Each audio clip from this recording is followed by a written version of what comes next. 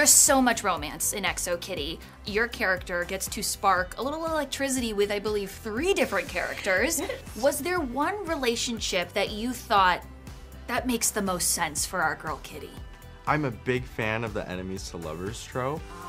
Can you please just get out of my life? I don't want to be next to you either. So I would have to say Minho. I would love to see them attempt at least explore that, you know, navigate those feelings a little bit. I think that would be a really interesting dynamic to play on. I think either Kitty and Minho or Kitty and Yuri. Okay. She's like, oh, what the? Sorry.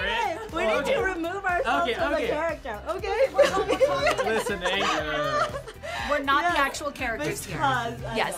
Because, you know, it's just a classic romance like formula of like, oh, they hate each other. We want them to love each other. You know, because we all want the unity at the end of it. So whatever, like, there's nemesis, we're like, oh, we want them to be friends. Yeah. Why do you think Yuri made a good match? I think it's also just because it's also so unexpected too. It's like, okay, boyfriend, potential, and then there's like, whoa, okay, Kitty's finding out something new about herself, and it's just adds another layer to it. Dear Lara, Jean, and Marco, Operation Kiss is actually happening. This is not all about a boy. This is for me. EXO Kitty. Something that I love about her is that she does everything with her full heart and she does what feels right for her, not because someone else is pushing her into it or because she thinks it's expected or she should. So I think whoever Kitty feels right is the ship that I support, because I want her to do what she wants to do. And I also think she doesn't need a person. I love how at the end of the season she is on her own and she's choosing herself, and so many doors have just been opened and like crashed down in front of her that the world is kind of constantly turning, like the ups and downs don't stop once they start.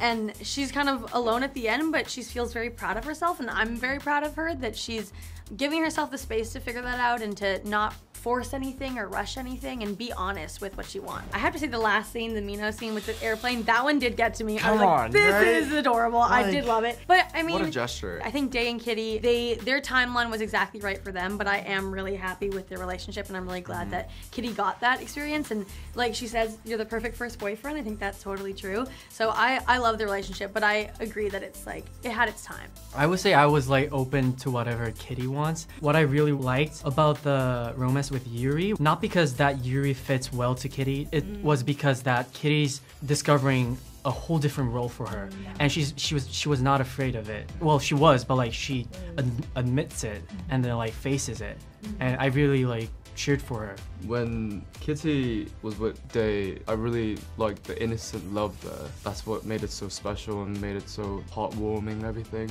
But at the same time, I also can't blame Minho's feelings towards Kitty at the same time. You can't blame him. Well, yeah, no, because like... He's your best friend, dude. Oh, that's the thing! See, I could say something about this. You wouldn't be mad if you're... yourself. No, I'm just asking.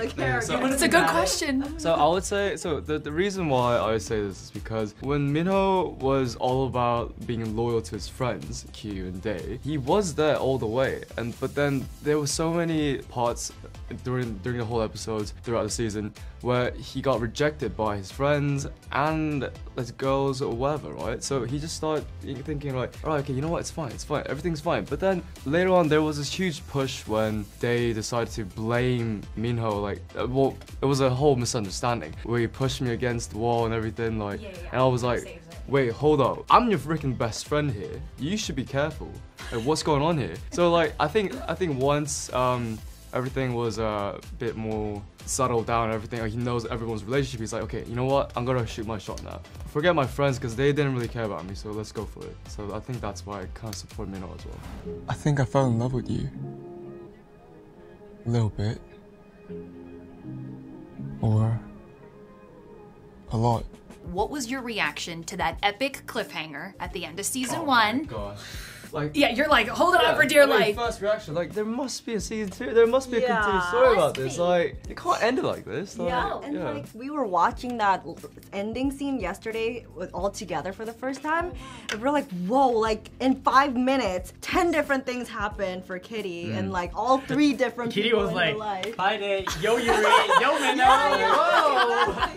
What is going on? Okay, so that leaves so much juicy stuff for a season 2. What is the storyline that you are most excited to tackle in a fingers crossed season 2? I want to see her continue to follow her heart and do what feels right and push herself. I think Kitty pushes a lot of other people in her life, and that's in a loving way always, but she definitely does that for lots of other characters. If she wants people to, you know, go out of their comfort zone and do their best, but I think sometimes she puts that on other people more than she puts it on herself, and for her to really do what scares her, I think is really fun to see, which we do see in this season as well. Well, actually, what I was like expecting was we had things about us a lot, but there could be more things with the parents and like new stories and like not only between like characters and Kitty. Like there could be like things with Minho and me. Like there's a lot of things that could happen. My parents, everyone's family.